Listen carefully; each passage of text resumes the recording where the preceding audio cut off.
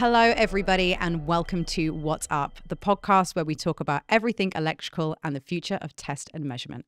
My name is Darcy, and I'm here to delve deep into some of the biggest topics in our industry. Today's guest is Dr. Diego Robolino. With over 25 years' experience, he has become a familiar face in the transformer industry. Today, we are discussing one thing that could make a difference when it comes to asset management, and that is 1 Hertz testing. So let's find out what's up with Dr. Diego Robolino.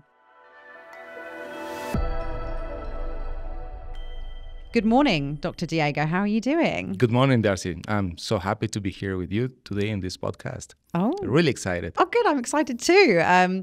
We always start the podcast with something we call the Power Up questions. And it's 3 questions just for us to get to know you a little bit better and to switch our brains on. Okay. Are you ready? I am ready. Excellent. I think I am. Okay. Well, question number 1 is, how long have you been in the electrical engineering field?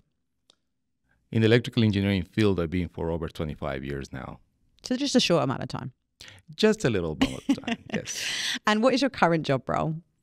Well, I'm the Business Development Director for Megger Power Transformer Testing, and I'm responsible and accountable for all the testing technologies in the transformer field that are being developed by Megger. I look after the standard procedures and the practices for our customers as well. So we relate all the commercial and the technicalities within Megger for the transformer segment. Oh, great. And what was the last conference you went to?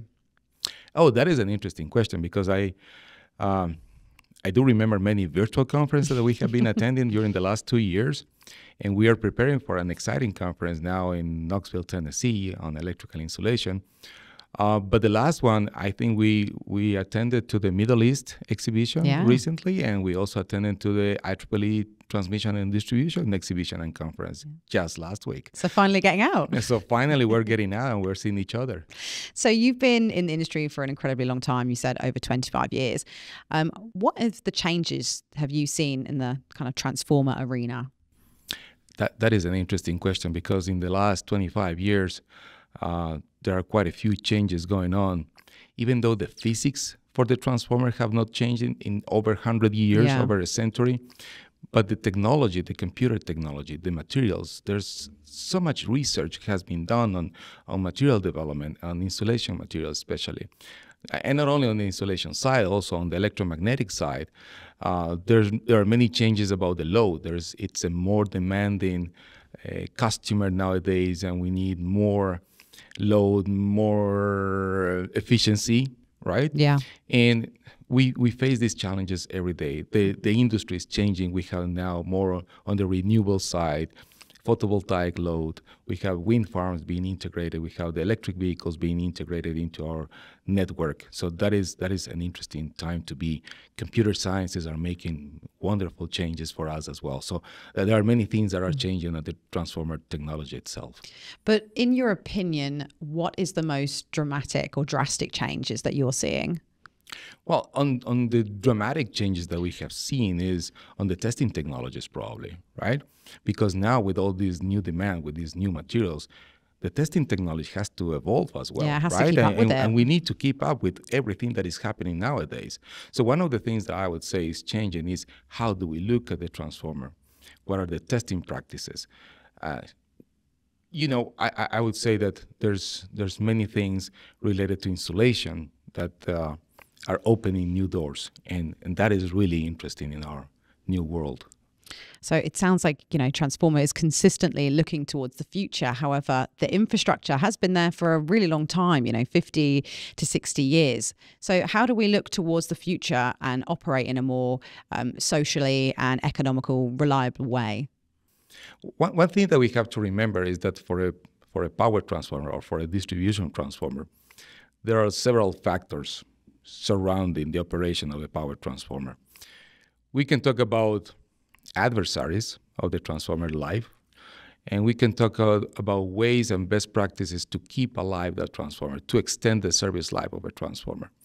We need to look into condition assessment, right? We need to look into the things that we have, these 50, 60 years infrastructure.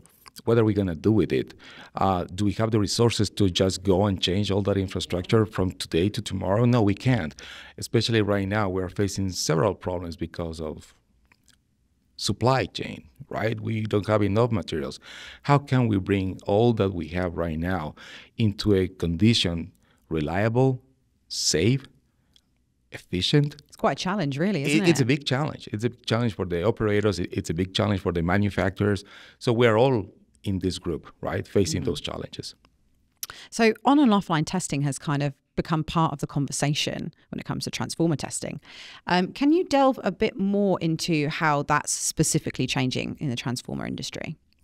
Offline testing has been for quite some time in the field, right? And in the factory, everywhere. From the factory acceptance testing to the commissioning to the startup to the maintenance routine testing, everywhere.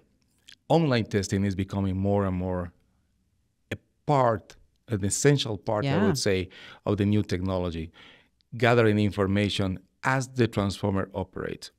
But we have to realize that offline and online technology go together. They work hand in hand, right? Hand by hand. We cannot split them up, right? So the best that you can do is not just, cheer for dissolved gas analysis or for DFR or for partial discharge testing or for just online or for just offline. Yeah, it's about the whole Put picture. them together. Exactly. Work as a team. Put them all together. Be one. The more information you have about that transformer, the better you know about it and the better you can decide what to do with it. So previously you referenced line frequency power factor, and that's been around, for about 100 years. It's such a long time. Why has that not evolved and changed? That is actually a question that everybody has been asking nowadays, right? Everybody's like, so we've been doing power factor for almost a century. So what is power factor first, right? So we apply a sinusoidal voltage signal and we measure a sinusoidal current. And from there, we just derive what is the power factor value. And we've been doing this for quite some time at 60 hertz or at 50 hertz at line frequency. Yeah. But what's beyond line frequency? And that is the great window that has been opened by dielectric frequency response, right? Dielectric frequency response has opened that door, and now we can see much more, right, in a much wider spectrum, what the reality of the dielectric system is. Yeah. And with that being said, there are specific frequencies that are giving more and more information, in just one single test. So we're very excited about the innovation that we're looking at, not just 60 hertz, but some other frequencies beyond 60 hertz. So I want to delve deeper into something that is shrouded in a bit of mystery, which is 1 hertz. So can you explain to us why it is kind of such a mystery? Darcy, there's really no mystery here, right? Okay, for my benefit then, why is it such a mystery? I think people always think that though, don't they? That's actually, you're absolutely right. And that's one of the things that I really want to, demystify. Is that the right word? Yes. No, we can say about demystifying this because the dielectric response, right, of an insulating material is frequency and temperature dependent, right? And by saying this, that means that testing at a different frequency or at a different temperature must be somehow correlated. And just by looking at this 1 hertz, we realize that 1 hertz is even, I would say, at least 10 times more sensitive than line frequency power factor testing that could be masking some deficiency. And we may see a very good value for line frequency power factor. And because we have no way to validate it, then we just accept it. But now we have the ability to measure 1 hertz at a different temperature and combine those two results to be more precise, more comfortable with your testing practice. Gives you like a more accurate overview, I guess, and the more data you have, the more informed. Is a good word to put it, absolutely. It's more reliable as well, right? Sure. Not just step on 1 point, now you can step on 2, right? And be stronger on your decision about the technicalities, about the condition of that asset. So in terms of this new approach, what effect has it had on the tools that's used on the kind of high voltage equipment in the field? What kind of effect? When you think about the effect, technology has evolved, as we were talking before. So computer sciences together with power electronics made us capable to having the same test setup, the capability to test line frequency and some other frequencies beyond line frequency. So the reality right now is that in your advanced power factor testing equipment, you will have a wide spectrum of frequencies to be tested from 1 hertz all the way up to 505 hertz. The ability of doing that is that you can test your line frequency power factor at any temperature between, I would say, 0 Celsius and 55 Celsius and properly correct that power factor testing to 20 degrees C without the need of any average or misleading temperature correction tables. That is a great advantage. Absolutely. But what does that mean for those who are actually managing the assets? That means that you have now reliable results. That means peace of mind. That means safe and reliable operation, reduction of unplanned shutdowns, and be able to control your priorities. Well, one of the beautiful things about this 1 hertz is that now you may have 2 assets with the same power factor at line frequency. Is that really good? Is that really what you have? Now you have 1 hertz to tell you, hey, this is degrading maybe faster than any other similar asset. You cannot compare just 2 sister transformers and make the assumption that they are being treated the same way. Yeah, the same way. There's different loading conditions. There's different fault conditions that can happen in the system. There are different situations, environmental, operational, that will change this unique dielectric response that belongs only to the transformer that you're testing. And that will be reflected with your 60 hertz and with your narrow band dielectric response. That's the way that we call it, narrow band between 1 hertz and 505 hertz. So this seems like an incredibly deep topic. I feel like there's probably a wealth of knowledge out there. Do you have any resources, or are there any like conferences or events that people could attend or kind of read that might help them get to know this topic a little bit better?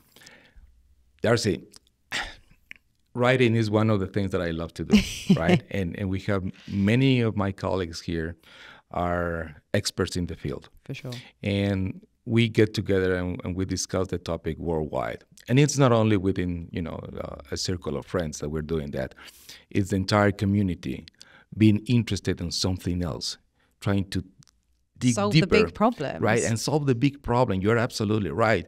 We want to see more than just what we have right now. We have the desire of knowledge, right? We are innovative. We have the technology. And like you were saying, on the paper side, and there's a couple of good articles that we have been working with different public domain transformer communicators, I would say, or magazines, right? So we have Transformers Technology Magazine, Transformers Magazine, with quite a few articles related to this narrow band and 1 hertz and individual temperature correction, as well as different publications at different conferences. So I would like to invite everyone to read some of the publications we have with IEEE, we have with the SIGRE. And also, actually, by the way, we have a dedicated channel in our website looking at case studies. This is the work that we have been doing with our customers. So it's nothing like a collaboration with them, I guess. Absolutely. Absolutely. Okay. Nobody knows better a transformer than its owner. Oh, absolutely, yeah. And getting the information directly from the end user, working together, supporting our customers, and getting this is what makes this case study really interesting, because it's something coming from the field. It's not just theory. Yeah. It's real life. It's real life. So if you're in the field and you're testing transformers, I truly invite you to be part of this community. Oh, great. We love to hear it. Diego, thank you so much for coming in. It's been an absolute pleasure. Thanks to you. My pleasure. Thank you for listening, and thank you for watching.